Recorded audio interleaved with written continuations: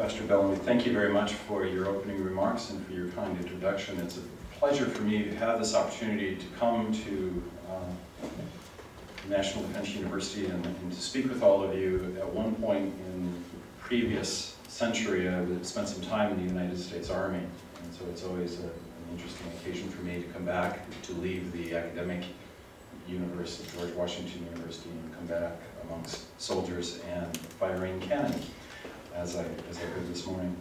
It's also a pleasure for me to share the stage with Jonathan and Eric, both of whom are leaders in the field of media development, information development, governance, accountability in Africa and beyond. So really must be said that I'm the author of a report, but they are the people and the sort of people who inform what I know. So this is an opportunity for me to yet once again learn from both Eric and Jonathan.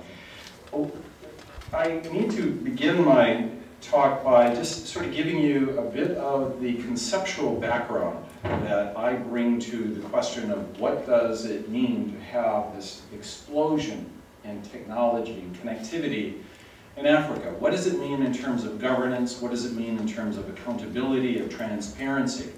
There are academic conceptual, or an academic conceptual framework that helps us think about that in a systematic, shareable way with other people who are interested in the same sort of topic. So what I will be discussing very briefly, just touch upon, is that principal conceptual framework of transaction costs and how transaction costs lead to the possibility of creating new kinds of organizations, new efforts, at accentuating either opportunities for development, opportunities for accountability, opportunities for greater degrees of transparency. All of these are potential benefits, whether you're talking about economic development, accountability, security. For the most part today, what I'll be doing is focusing on the security aspects of what ICT does in Africa. This is echoing Ambassador Bellamy's point. One of the things that we need to begin with is to just get a sense of how great the change has been within the last few years.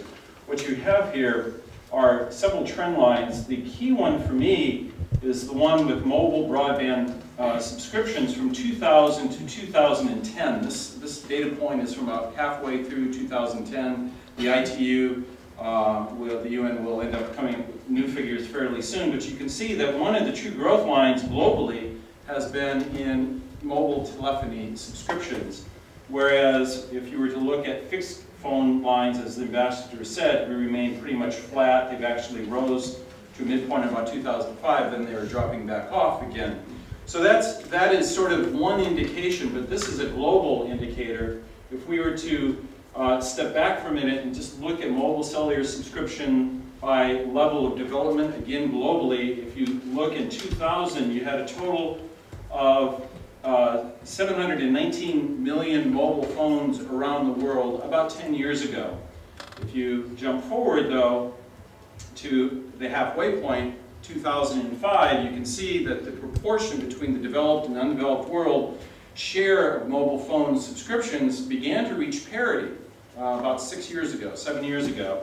And then if you step forward one more time, you're up to 5.3 billion mobile phones. So in the span of 10 years, you go from a little over 700 million mobile phones to 5.3 billion mobile phones. And then more importantly, I think in many ways, is the point that the proportion of mobile telephony is not found in the developed world, but in the developing world as the UN understands it, that term.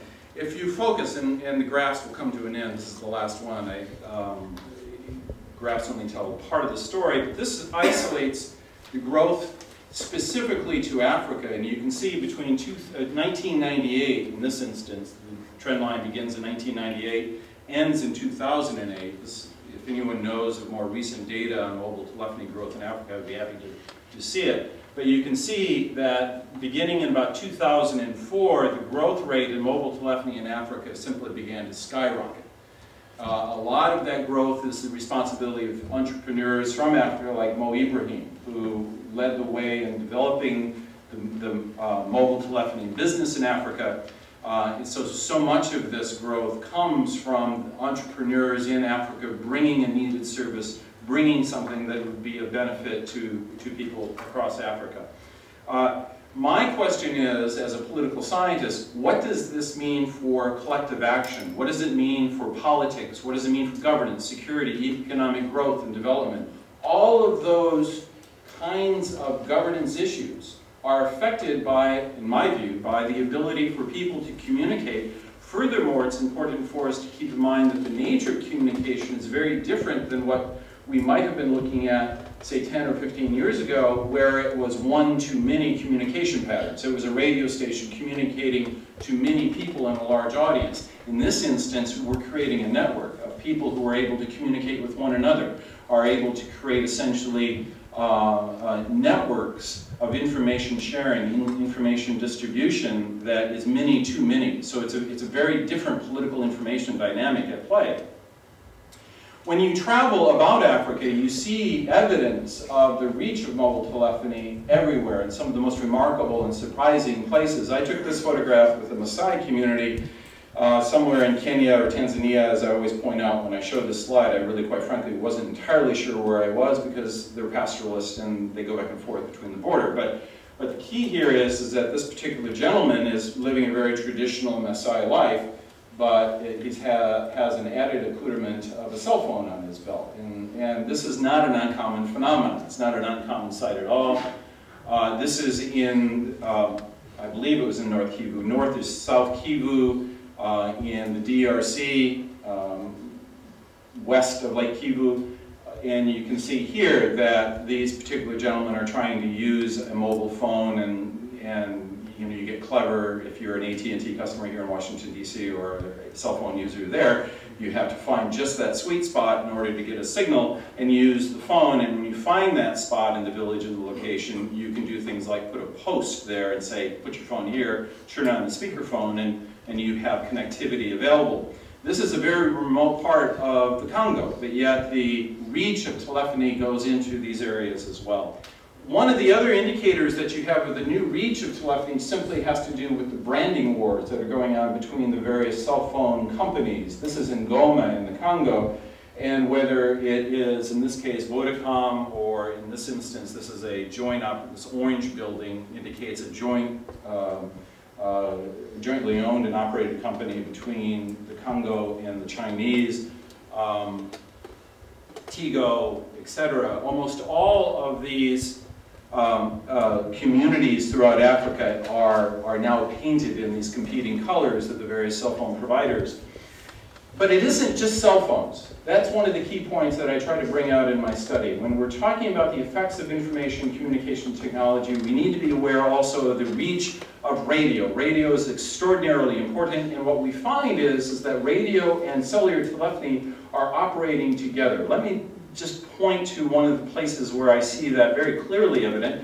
In the Congo, it involves MONUSCO as well, the UN mission in the Congo, where between radio and cell phones, MONUSCO and some of the NGOs are trying to create greater opportunities for both accountability and the kind of transparency that would lead to greater security amongst the citizens who are dispersed over a very large remote territory. The way they do that has to do with either seeding or placing in the hands of villages, or simply taking advantage of the fact that phones are in the hands of villagers in these remote areas, and tying those together in an early warning, early response network that is run in part and operated by MONUSCO out of Goma in the Congo, where it works in a couple of different ways. If there is a threat emerging, villagers can call in that threat to either a radio station, one of the community radio stations in the area, and allow the radio station to alert the citizens that this threat is emerging,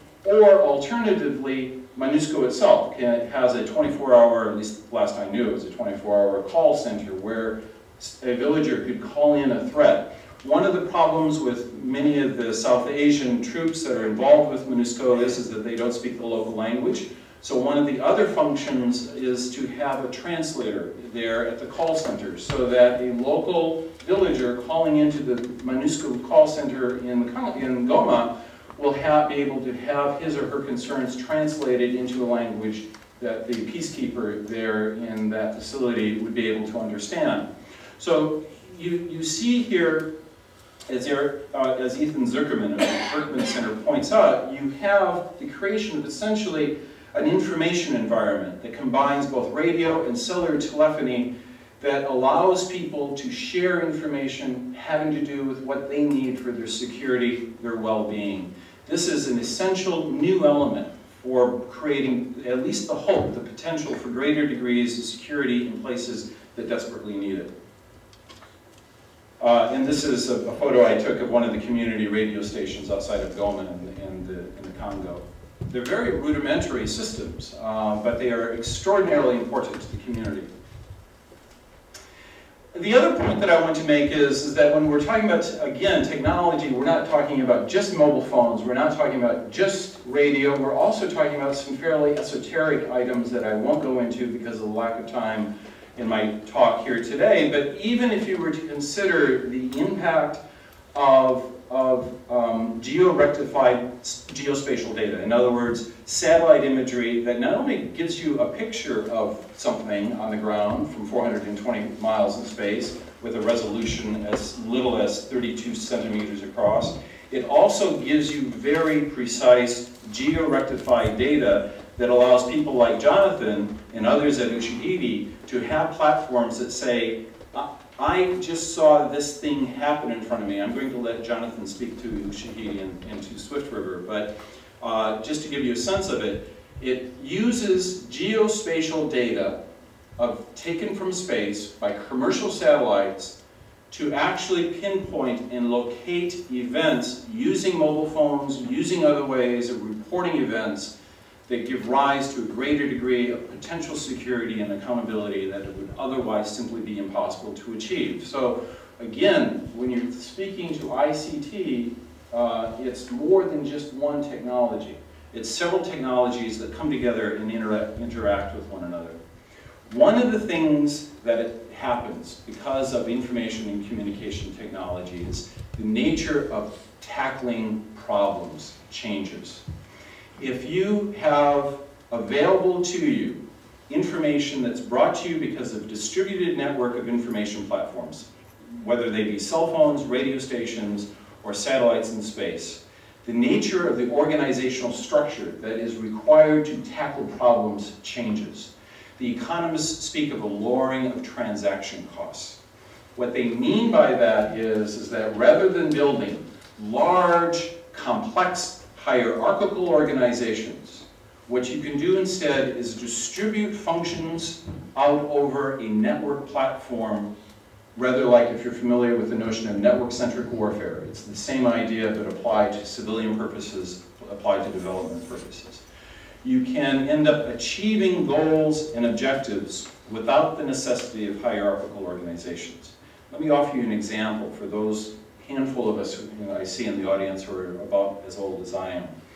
Think about what it was like to check out a book or to buy a book in 1975.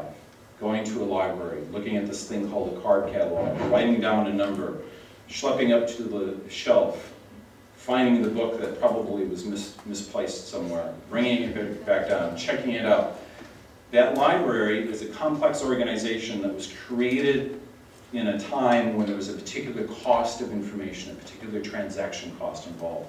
Now, you went to buy and see that book, most likely you have a device in your pocket where you enter it in. Google has a product now, I speak into my phone, and the book will be produced that moment, either by purchasing it from Amazon or simply given to me in a digital format.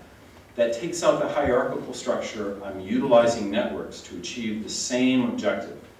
That's the idea behind providing security through network platforms that leverage the power of mobile telephony and other technologies that are now available in Africa and elsewhere in the world. I'll follow up with that. I don't need to read into more of my time. Thank you very much.